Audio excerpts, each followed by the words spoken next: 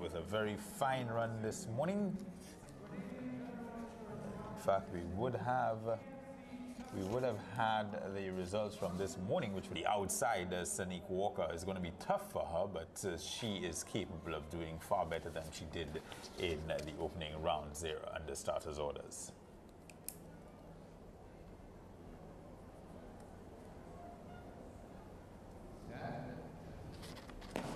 And they're off.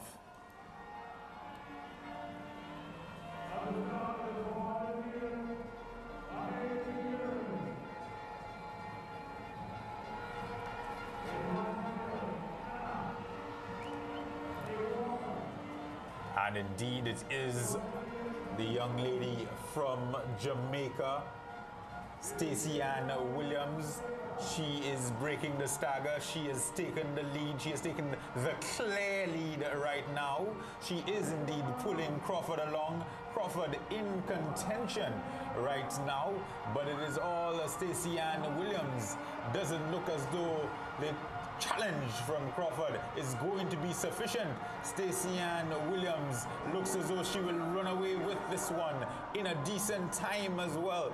Crawford pushing her all the way to the finish line, but the flash time 54.00 seconds, and Stacey Ann Williams was never going to be beaten in this one. Well, I think she felt that she was threatened there by Crawford, but she kept her poise and kept her composure very well. Let's look just at the final stages of the race here.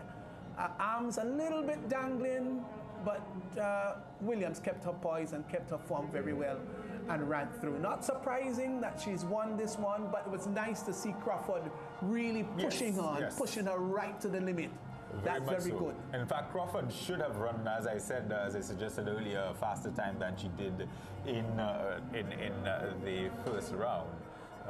As we'll see the flash times coming up, just 54.16 in fact. So yes, an improvement on what she ran earlier. Bahamas getting cleared through Brittany Fountain.